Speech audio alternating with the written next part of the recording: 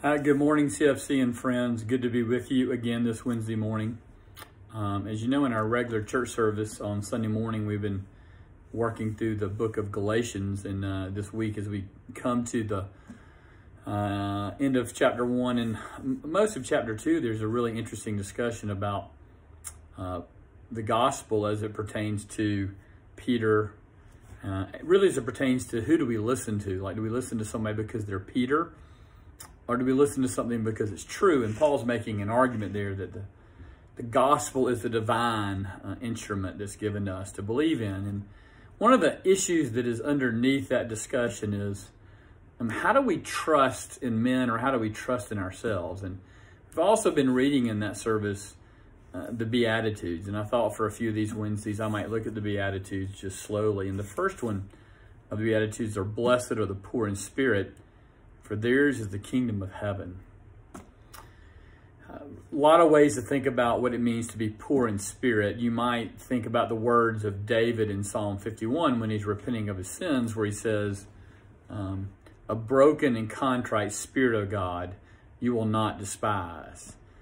He says that you don't want sacrifices, which are actually commanded, and you don't want me to offer these burnt offerings, but you want a broken and contrite spirit.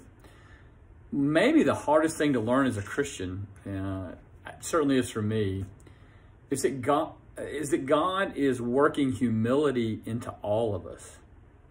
And the reason that's kind of counterintuitive is even as we grow in our understanding of the Bible, and even if we've been in the church and believing in Jesus Christ and believing in the gospel for years and years, even as we know more, we should grow in humility. We should grow in a poorness of spirit, admitting the more mature we get, admitting the older we get, that what we really know is Jesus Christ. That what we know and what we trust in is what he has done. All I can be sure about is that he died for me, that my faith in him delivers me from sin and from hell and into the kingdom of heaven, into the most beautiful, most unimaginably gorgeous place and person that I could even try to imagine.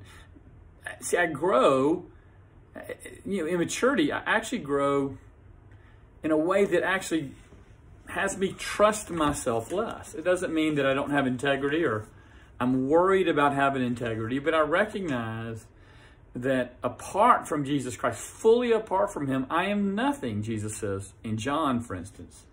So we grow in this poorness of spirit. Blessed are the poor in spirit. I think this is particularly relevant as we head into the summer and into the fall of an election cycle of the COVID-19, because what people are going to be saying to us over and over is, "I know, I'm sure, you can trust me, you can trust yourself." And I don't know. And it feels more and more like those around us don't know. And it feels like we're demanding of our leaders that they must know, when to open, when to close. No, things we can't know. We've never been here before.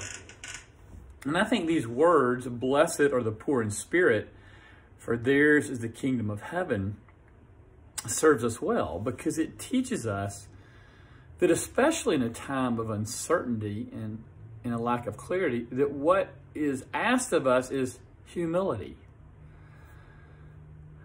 Here's the only thing I'm sure about today. I never expected to live in a world under this sort of quarantine. I never even crossed my mind that the world that we live in would be true.